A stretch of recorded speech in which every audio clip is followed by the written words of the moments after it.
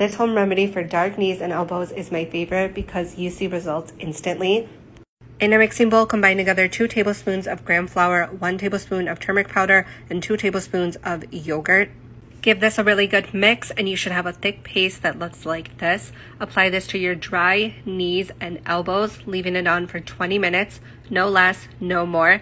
After 20 minutes, using circular motions, wash it off gently, patting dry with a paper towel. The turmeric powder can leave a little bit of a yellow residue, so it's safest to use a paper towel.